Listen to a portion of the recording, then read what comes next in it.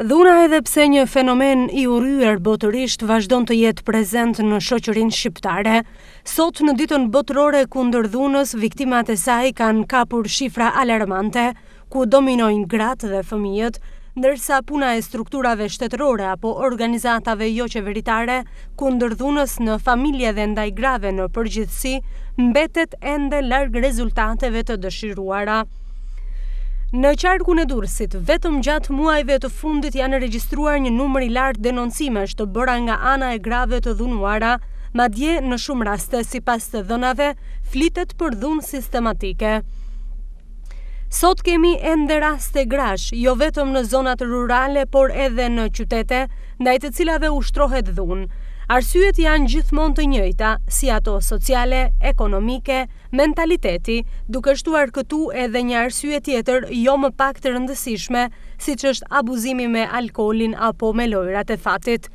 Qytetarët durrësak shprehen se arsyeja madhore që burrat ngrejnë dorë kundrejt bashkëshorteve të tyre lidhet me gjendjen ekonomike të rënduar. Ka frikë, nuk ka drejtësi, nuk ka kush i mbron, nuk ka shtet. Çka ka? Sipas jush, përse një numër i lartë grash dhunohen në Shqipëri?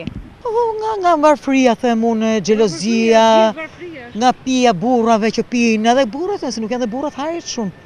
Do me flasën përgjithësi për varfëria, po varfëria është kryesore, do me thënë, nga varfëria vjen çdo gjë. Mentaliteti s'mund të thush se u bë kaq vite që duhet të kishte ndryshuar, po. Është niveli arsimor, kulturor. S'ka arsye tjetër kështu.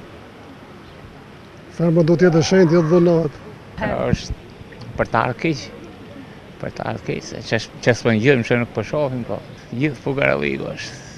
S'ka me 100.000 lekë pension. Sherr do kesh.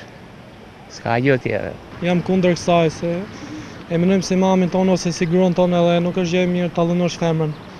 Sepse vjen dita i menon për motrën ose për gjitha nga gjitha anat, edhe është gjë shumë e keqe. Për mendimin tim jam shumë kundër kësaj.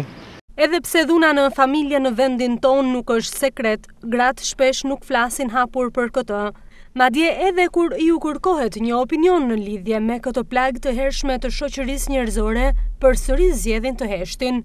Turpi, frika dhe nderi bëjnë që shumë gra në heshtje të tolerojnë sjelljet brutale, zakonisht të shkaktuara nga burrat ose partnerët e tyre.